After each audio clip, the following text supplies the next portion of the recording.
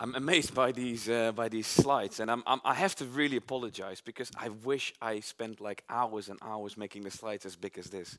Unfortunately, I don't have them as big as this because there's a lot of visual information I'm going to be showing today. And yeah, I'm going to talk about, well, this is in pursuit of digital happiness.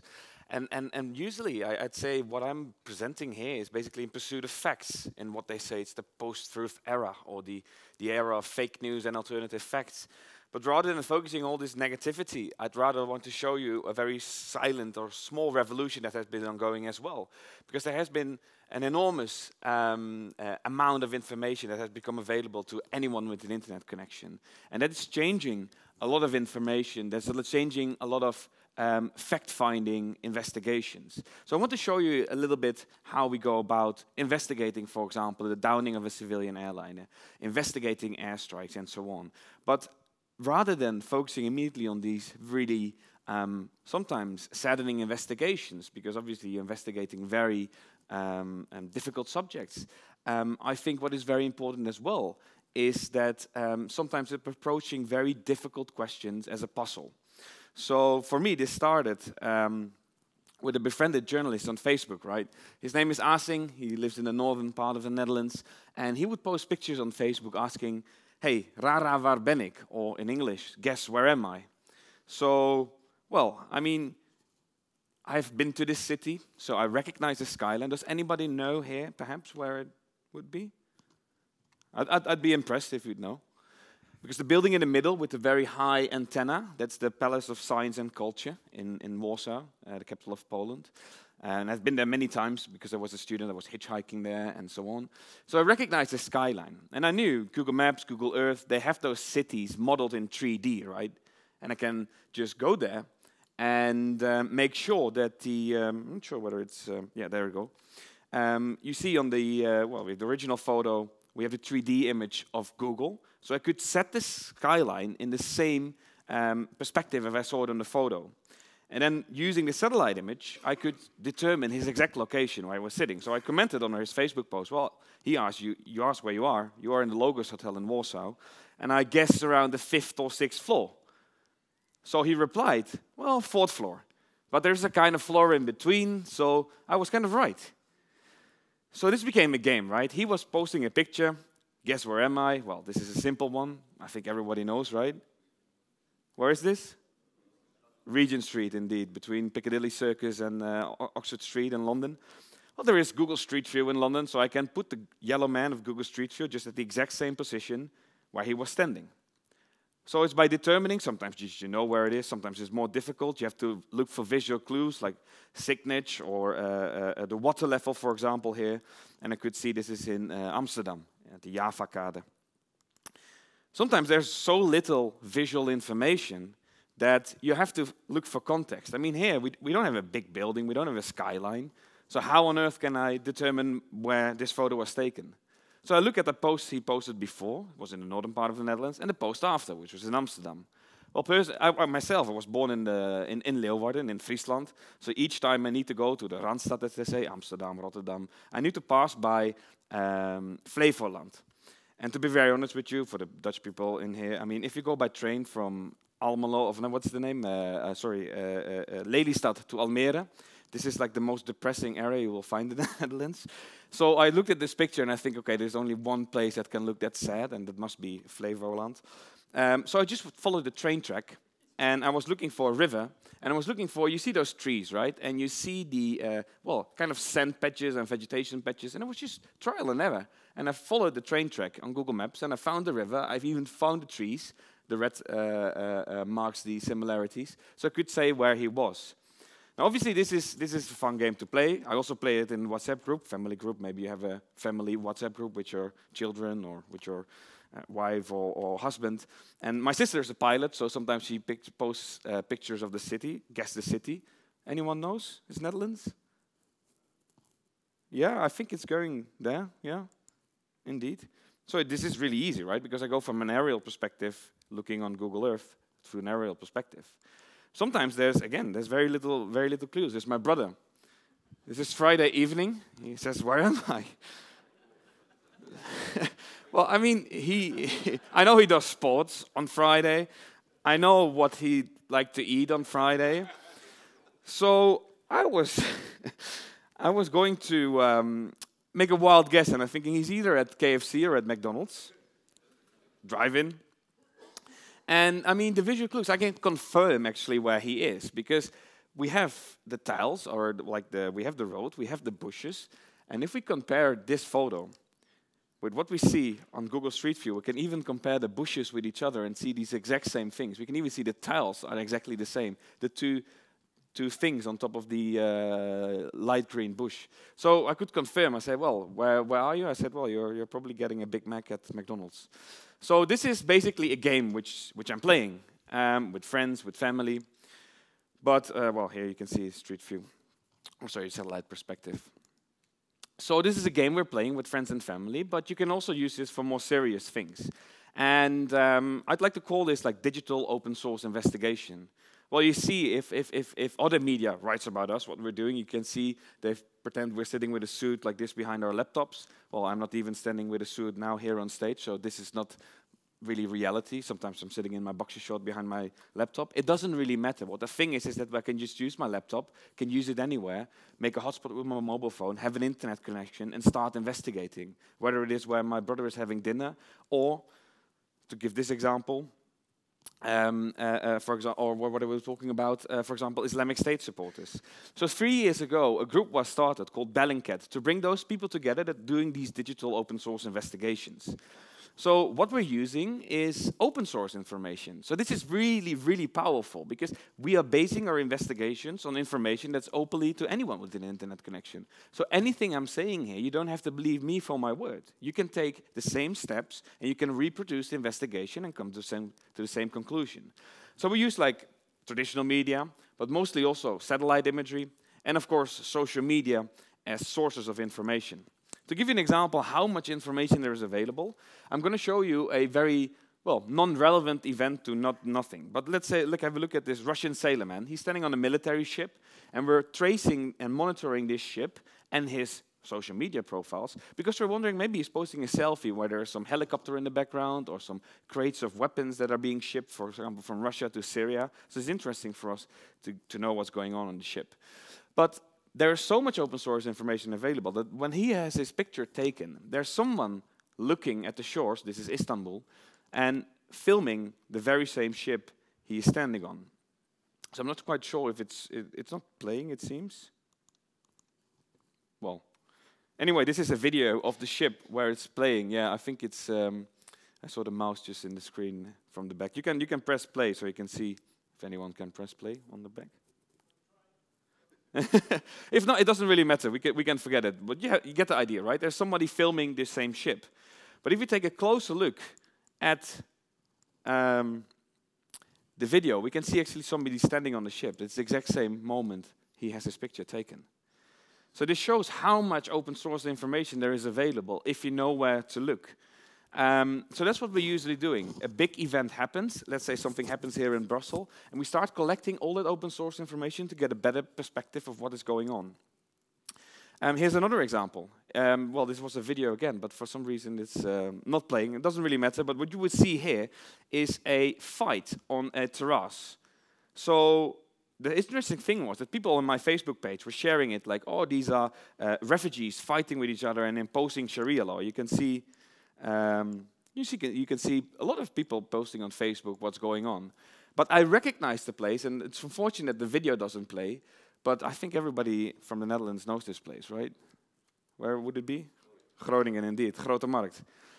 So there were even fellow students from mine in London saying this is in Germany and so on. I'm like, well, listen, I'm from this place. I studied here 5 years.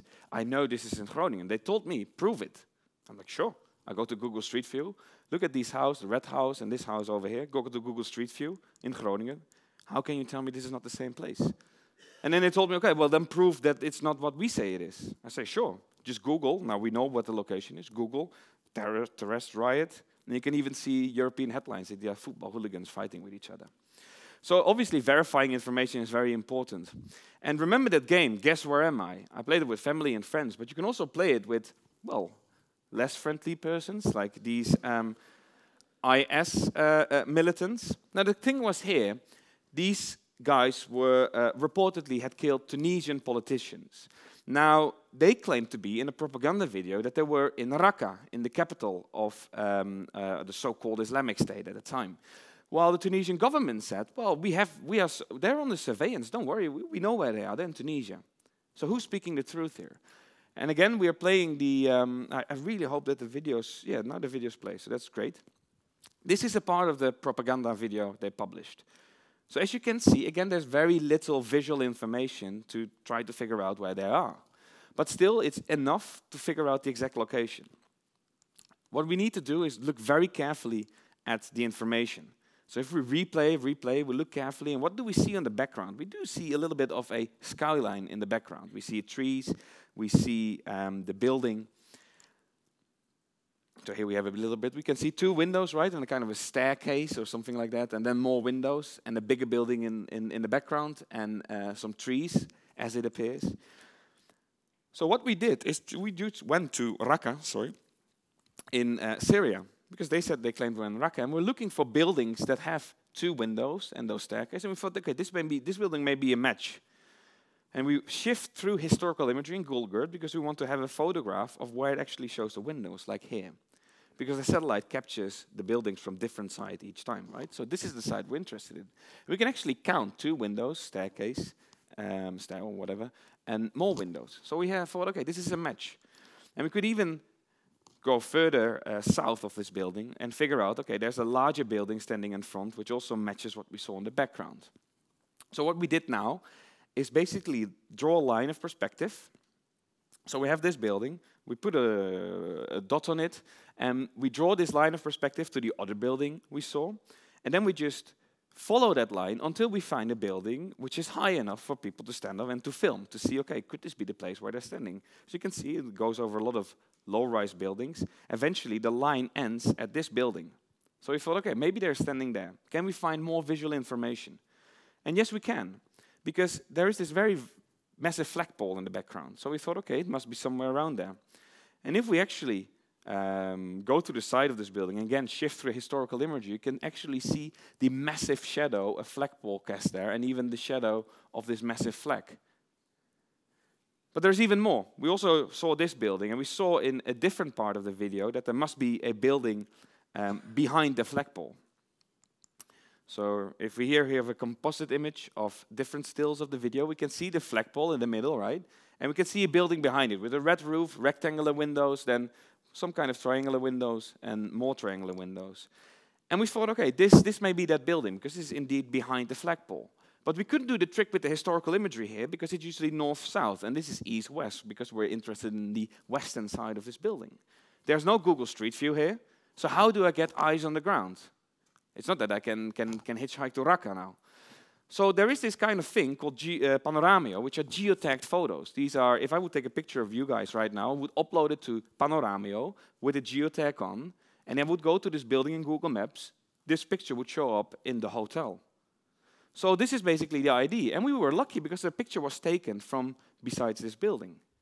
So we had eyes on the ground, and we could compare this building with what we saw in the background. And we can indeed see the red roof, we can indeed see the rectangular windows, and the keyhole-shaped windows, the larger one and the smaller ones. And last but not least, we could even see the balustrade on the background for those guys that matched with the building we thought they were standing on. So we could tell our Tunisian contact, like, well, I think the Tunisian government either has a problem or is lying or is not aware that these guys are actually in Syria and not in Tunisia as claimed.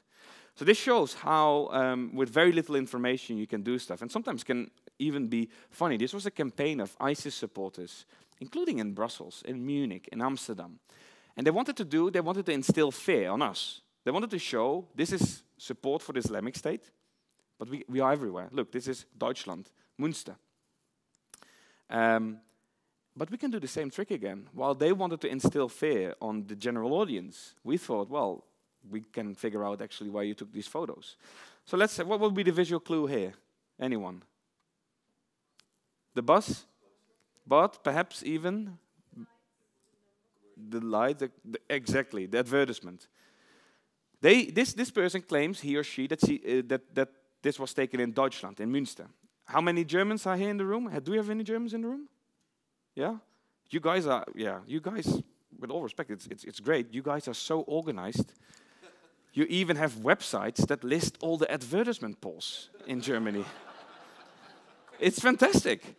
It's fantastic. And we know this is not a Groschflache or a superposter, but it's a Ganzsäule, because you even see the icon, right? It's this pillar, a column. So we just mark that one, and we go to Münster, and we can see, okay, these are all the locations, they're clustered, and we just start looking at all of them and see what could be a match with the photo we saw. And if we start comparing, we thought, okay, this may be the perspective. So first of all, this is the line, this is the perspective of the photographer, and then we start comparing what we see in the photo with the satellite image, right?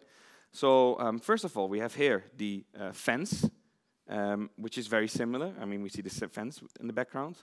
We can see the white lines on the asphalt, and we can see the traffic lights, and we can also see the larger traffic lights. So it shows, I mean, we could geolocate where these ISIS supporters were. And now you won't believe it, but some of them even took pictures out of their bedroom window. Well, that's not the best thing you want to do if you declare support for ISIS, and we can see from which bedroom window it was taken. So obviously this is very interesting. It's a very new way of investigating stuff. But a very, very big case in the Netherlands was the downing of MH17. This was an aircraft that departed from Amsterdam Schiphol Airport, was designed for Kuala Lumpur, but disappeared from the radar above eastern Ukraine, near the city of Donetsk. Almost 300 people were on board, they all died, and there were a lot of claims what happened to the aircraft. I think last Friday, I was at a conference for investigative journalists in the Netherlands, and there was a journalist of Russia, and you won't believe it, but there's still people believing even that dead bodies were placed on board at Schiphol Airport, and this is all a very big cover-up. Remember the MH370 plane that disappeared somewhere in the ocean? Some people even believe that this is actually the same plane. I mean, there's a lot of conspiracy theories out here, and I think here we're in a room with a lot of people that are, well, we may all think rationally, but there is a lot of people believing these kind of conspiracy theories.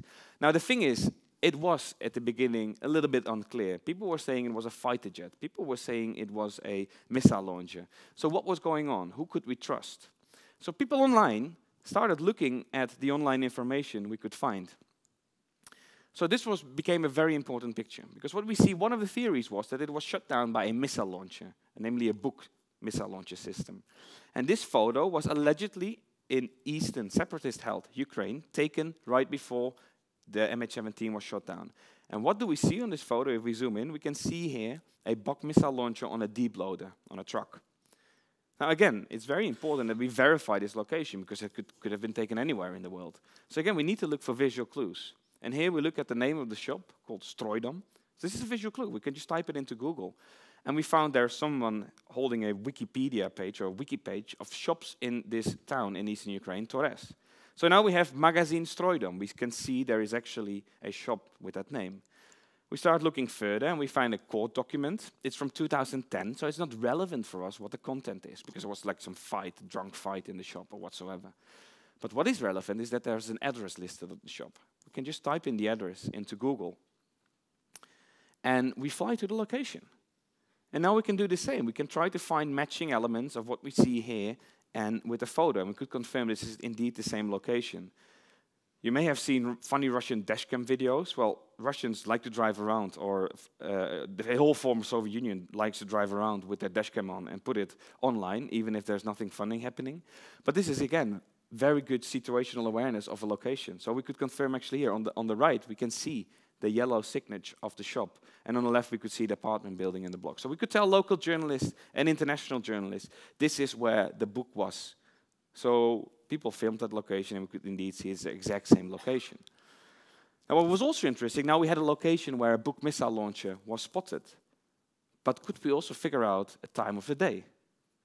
Now, as you know, for one of the oldest methods to get a perception of time is looking at the shadows, right? The sundial. You put a stick inside, let's say, the desert ground, and the shadow changes along the day changes, right?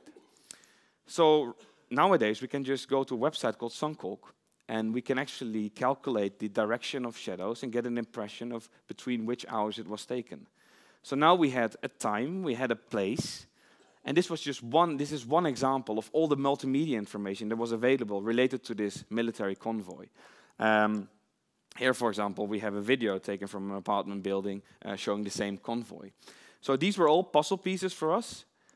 These were all puzzle pieces for us, and we were able to map how this missile launcher was traveling before MH17 was shot down through separatist eastern Ukraine, went to the site very close to where MH17 was shot down, and a day later traveled back to the Russian border, missing one missile.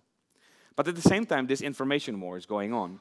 So we have the Russian Ministry of Defense here publishing satellite imagery. They say this is 14th of July, and this shows a Ukrainian military base. That's what the Russian Ministry of Defense says. They said, we also have a satellite image of the 17th of July, the day that MH17 was shot down. And I said, why is this interesting? Because they say on the 14th, they have a book standing in their military base. On the 17th, it's gone. Now, they weren't saying Ukraine shot it down, but they were strongly implying they did. But we don't care who is right or wrong. We only want to care what are the facts. Can we fact check those satellite images? Well, you can't imagine 10 years ago that you would do this as a journalist or anyone with a computer connection. But because there's so much satellite imagery available, we can actually fact check it. So this is nothing else than what I did as a kid. Guess the differences. Not guess the, but how do you call it? Raad de verschillen in English? Spot the differences, indeed. Right? You have a table of a cartoon, and on the one there's a bottle of water, and the other one is missing, and then you circle, oh, this is different. It's the exact same thing we do here. Look at these kind of patch of trees here. Well, if we look at open source imagery from the 17th of July, we can see there are no trees standing here. Okay, that's possible, right? Can be in 3 days' time, they cut down all those trees. But if we look at all open source imagery, we can see that on the 2nd of July, the 17th of July, and 21st of July, there were never no trees there. So how on earth is it possible that the Russian Ministry of Defense has a satellite imagery of the exact same location, suddenly showing trees? Actually, we can go back in time and see that this from not even weeks, but months, perhaps even years ago, that this picture was taken. This bug that they were showing in this picture was inoperable for years and hadn't been standing there. So you have to imagine, this is 4 days after MH17 was shot down. They present misdated evidence. So that only created more interest with our collective to figure out where this book was coming from. But we had one problem. Look at this video. This is in Russia. Look how many anti-aircraft missile launches are being transported here. How could we be sure we're tracing the right vehicle? How could we be sure that the vehicle we were tracing was indeed not a Ukrainian one? Maybe it was. So my colleague came up with a genius idea, and that's looking for unique characteristics of all those vehicles. So we call this the side skirts fingerprint, because what happens above the wheels, there is a plastic kind of side skirt, thick rubber, and it damages along the way the vehicle is being used. So we built this massive database of geolocated anti-aircraft book missile launches. And we started comparing the side skirts with each other. And in that way, we were able to basically digitally trace the footsteps of the missile that we saw in eastern Ukraine. And that way, we could trace it back in Russian territory. You can see how it goes back day by day. And the digital footsteps ended at a city called Kursk. So we thought maybe there's an anti-aircraft brigade there. So you Google it, you see, hey, it exists, Wikipedia page. They have social media pages. You look who is posting on that social media page. They're very kind to post an attendance list on social media. So we have names, we fill those names in. We can find their profiles. Now, obviously, these are foot soldiers, right? Okay, we can laugh about it, obviously, but this could be my brother or it could be my friend. You know what I mean? These are foot soldiers, they're just following orders. But nevertheless, it's open source information, and 300 people died, so it's important to use this information to figure out what the hell happened.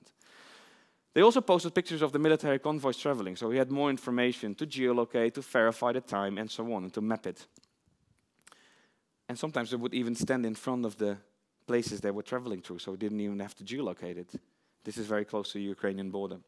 And this way we were able to figure out basically how the murder weapon traveled from a military base in Russia, crossed the border into Ukraine, shot down MH17, and a day later traveled back with one missile missing. This is what open source information can reveal. We were able to identify the commander of the unit, but not only that, we could also identify the people responsible for this specific BOC unit. Now, we are not sure whether these people were actually inside the vehicle when somebody pressed the button to shoot down the aircraft. But nevertheless, we can only think these people must know what happened to their vehicle because they're responsible for it. Now, this all kind of information is obviously very interesting for journalistic investigation, but we also didn't want to endanger the criminal investigation that's going on. So we shared all this information, not blurred and so on, with the joint investigative team led by the Dutch police. And they've also said publicly that this has been very useful information for them, and they initially weren't aware of everything they could find online. Now, that having said, I hope to have, I could talk for ages about different case studies as well. I've shown you now a case example of Russia, but Bellingcat stems from the English idiom belling the cat, in Dutch, the kat en bel aanbinden. And we don't really care about who the cat is we're investigating. We have investigated the Pentagon. We have investigated, as you saw, the Russian Minister of Defense. We investigate anyone. And that I'm just showing now, MH17 is time-wise, but I hope I've given you a good impression of what I think is a very promising view for the future if more people start investigating all kinds of stuff. Many thanks for your attention.